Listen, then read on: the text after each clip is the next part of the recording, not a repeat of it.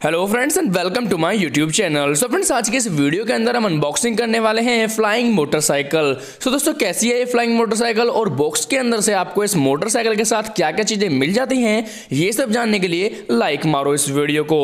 M रखते हैं पूरे 560 लाइक्स का एंड आई होप कि आप इस एम को जरूर पूरा करोगे।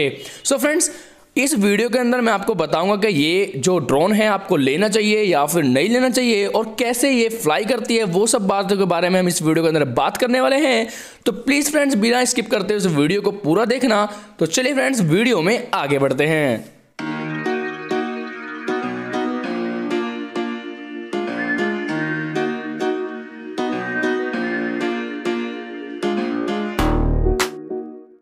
सो फाइनली दोस्तों, जैसे कि आप देख सकते हैं, फ्लिपकार्ट की पैकिंग से बाहर कर चुका हूं मैं अपनी फ्लाइंग मोटरसाइकिल को और आप देख सकते हैं ट्रांसपेरेंट पैकेजिंग के साथ आपको ये मोटरसाइकिल मिल जाती है। यहां पर लिखा गया है flying motorcycle 2-in-1 aerobatic motorcycle ground and air stunt motorcycle. तो यार 2-in-1 ये मोटरसाइकिल है और आप जैसे 2.4 गीगाहर्ट्ज की फ्रीक्वेंसी के साथ आपको ये मोटरसाइकिल मिल जाती है। जायरोस्कोपिक सिस्टम भी आपको इसके अंदर मिल जाता है। दो वे में आप इसको फ्लाई कर सकते हैं, यानी कि दो तरीके से, गेस्चर से भी और रिमोट कंट्रोल से भी। तो यार मैं आपको बताता हूँ कि इसके अंदर आपको सिर्फ रिमोट कंट्रोल ही मिलता है, गेस्चर कंट्रोल रिमोट नहीं मिलता है। तो आपको ये दो कलर में अवेलेबल है, ब्लू और रेड। यहाँ पर मैंने ब्लू कलर की जो है परचेज की है और काफ़ी ज़्यादा बढ़िया मुझे देखने में लग रही है। तो देख सकते हैं ग्राउंड मोड भी है और यहाँ पे फ्लाइंग मोड भी है। दो मोड आपको यहाँ पर अवेलेबल हैं। यहाँ पर ब्रांडिंग है मेड इन चाइना की, आप देख सकते हैं मेड इन चाइना की ब्रांडिंग है। तो चलिए फ्रेंड, जल्दी से करते हैं इस बॉक्स को ओपन और देखते हैं कि क्या क्या है बॉक्स कंटेंट।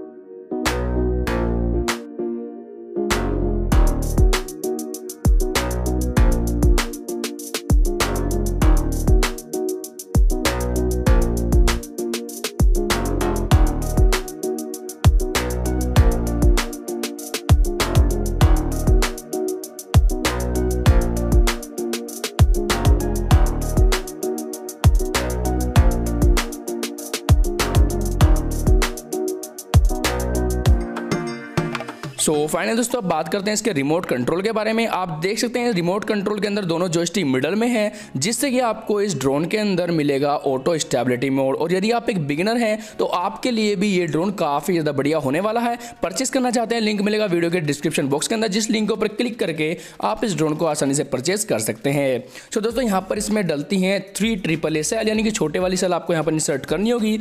तब तक मैं सेल इंसर्ट करूं।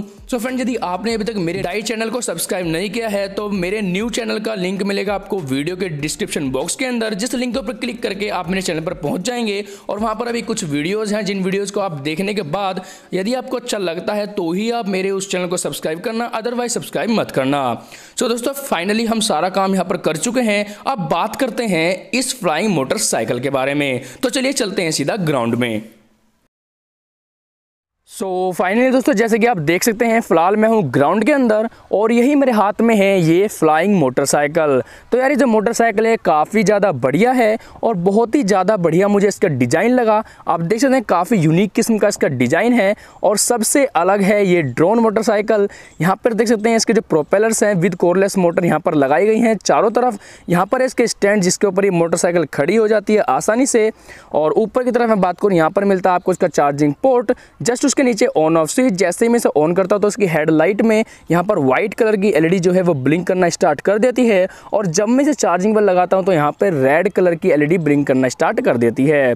तो यार काफ़ी ज़्यादा बढ़िया ये ड्रोन टाइप मुझे मोटरसाइकिल लगी और मुझे विश्वास नहीं होता है कि ये भी फ्लाई कर सकती है। वो तो पता लगेगा कि किस तरीके की मोटरसाइकिल जो है फ्लाई करती है वीडियो के अंदर। तो चलिए फ्रेंड्स, फिलहाल चलते हैं इसका फ्लाइंग टेस्ट करने और देखते हैं कि किस तरीके की ये जो बाइक है फ्लाई करती है।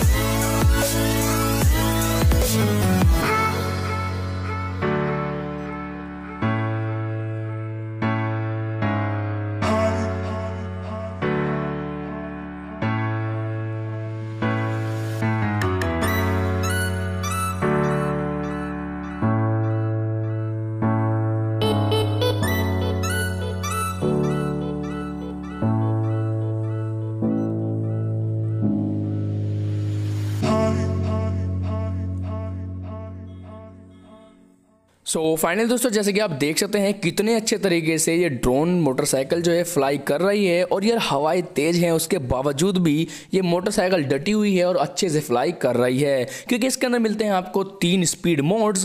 पहले स्पीड मोड के अंदर ये फॉरवर्ड बैकवर्ड लेफ्ट राइट आराम से होती है, लेकिन जैसे मैं सेकेंड स्पीड मोड यहाँ पर ऑन कर देता हूँ तो ये थोड़ी तेजी के साथ फॉरवर्ड बैकवर्ड लेफ्ट राइट होती है। लेकिन तीसरे स्पीड मोड के अंदर तो यार तेज हवाएं हैं ना, उसमें भी ये फॉरवर्ड बैकवर्ड लेफ्ट राइट बहुत ही तेजी के साथ होती है। तो प्लीज यार इस वीडियो को स्किप मत करना, क्योंकि अभी ही मैं यहां पर आपको दिखाने वाला हूं इसका इंडोर टेस्ट। जिस तरीके से ये आउटडोर फ्लाई करती है उससे भी कहीं ज्यादा अच्छी इंडोर में फ्लाई करती है।